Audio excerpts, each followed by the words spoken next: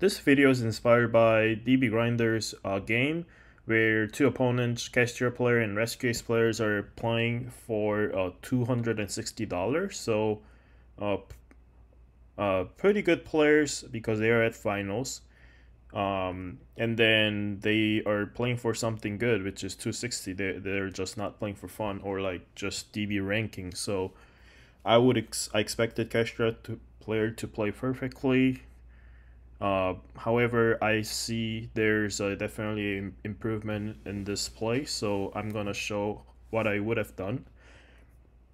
So let's first watch what how the game goes. So I'm gonna explain until here. So a rush case player went first, got one ashed in the sinful 1-for-1, and the rescue player has 0 cards in their hand, but they have set 4, which are rescue, emergency, and 2 traps, Baron, and the turbulence, hydrant, and the random Selene that they decide to keep. And then in the graveyard there's a preventer, and in the banished part there is a hydrant and an airlifter, so they can rescue their preventer to get the preventer set up to book one of the cash names, and then they can sack the preventer with the emergency to bring the airlifter for their follow-up. So I set this up where Rescue Ace has same exact scenario, Kashtira hand pretty much the same thing, and the Kashtira Alright, just a link 3 that'll be able to make actually has a triple tech, I guess normal, which I don't have in my hand right now, but the Baron ends up negating it.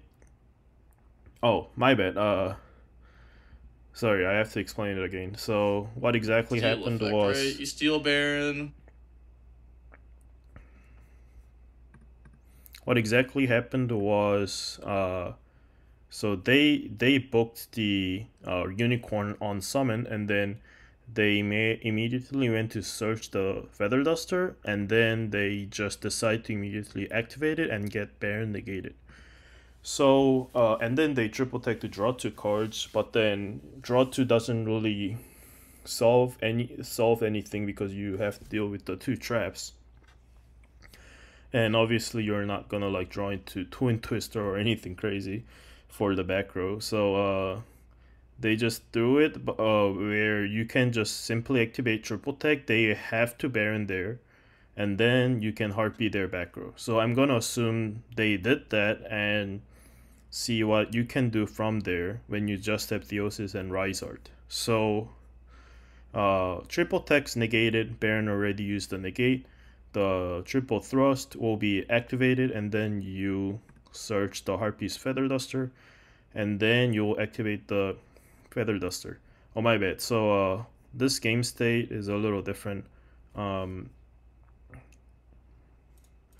So they reborn the preventer, and then that happened when Unicorn was summoned, and so Unicorn is face down right now. And even though Rescue Ace player could just deal Unicorn with the trap to play around the triple tag, which is pretty basic and standard in my opinion, they decide to just do this. So that's why they got triple tagged and triple thrusted in the first place. Okay, anyways, you heartbeat their back row. The Rescue Ace players has a one quick play, which is an emergency. They will activate simply just to bring up anything and then tribute it. So I'll just tribute the preventer, and then that'll bring out the rescue airlifter from the banished pile, and then that airlifter would be able to search the hydrant. My bad, the HQ. So they have HQ in their hand, and then so like they have so many monsters. If they have like 2 or 3 that's a threat, then you can definitely just try to aim for the 2 pops of the Dark Armed, and the 1 pop of the Dracossack, and possibly the Typhon Bounce, like on cards like Baron, and then make Utopic Future with those 2 cards, the Dracossack and the Dark Arm. So then you can either just end on that, or because you're making Typhon, I guess not ideal. So like you can just not make Typhon and make Formatero Zeus. But because there are way too many monsters, you definitely would want to out everything by just Zeus before you commit to play. So people say like Rysar is not amazing. Some people play 2 and they say like you side out Rysar going second, or you just play 2 Theoses, or some people just say you play 3 Theoses just because they want to play Pot of Desires in the main deck, which is crazy to me. Because like you should like be thankful about having these 2 as your last card when you're playing Kashtira, because like if you have Fenno here, like it just cannot even hit the board. So like this card is as important as your Fenno unicorn. Anyways, so from here you will normal summon the Rysar, activate Theosis. That's like your only play, but thankfully you know for sure that opponent has 0 interruption. Your only option here is Unicorn, because Unicorn can search the birth. Searching Fenro would not do much. And then declare the Rysar effect. That'll banish a Fenro. And then you can make the Alsnar Falcon. So like if this is Hiso, like it's not like you're lost the duel, like because there's no line for it. But here you can bring out the Zephyros, and then you just go battle. And then you can the whole point is like this Falcon must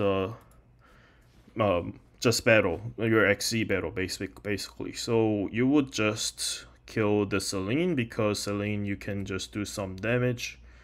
So opponent will take some damage, and then just nothing else matters. So you go to main phase 2, and then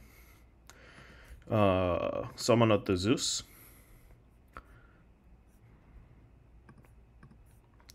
Now you're just gonna activate Zeus. So people are wondering from here, like what can Kashtira do? And it's also because Rescue Ace would have a top deck, which is actually like not that crazy most of the time, because in their deck there's like no good cards. It's like it just has to be like hand traps. Like they cannot top deck cards like Airlifter, and they also went through like 2 Preventer, 2 Turbulence, while making their first place. So like in here they have all the good names basically, and then all the spells, and then they have Hydrant banished. So like 200, and if you're also like out of Hydrant if you play just 2. Some people play 3rd right now, but yeah. So like Rescuers cannot top that good card. Only threat is this can search the Hydrant if they play the 3rd, and then this can give them a draw, which also like your draw wouldn't matter unless they like HQ to be able to return all the good cards. But I'll get to that point later, why that doesn't really matter. So from here, Kashtira can activate Birth and then summon out the Fenro. That's the monster that you did not use the effect. So declare the Fenro effect. That'll search the Rysart. Because you control the Rysart, the Fenro Rysart can just special summon.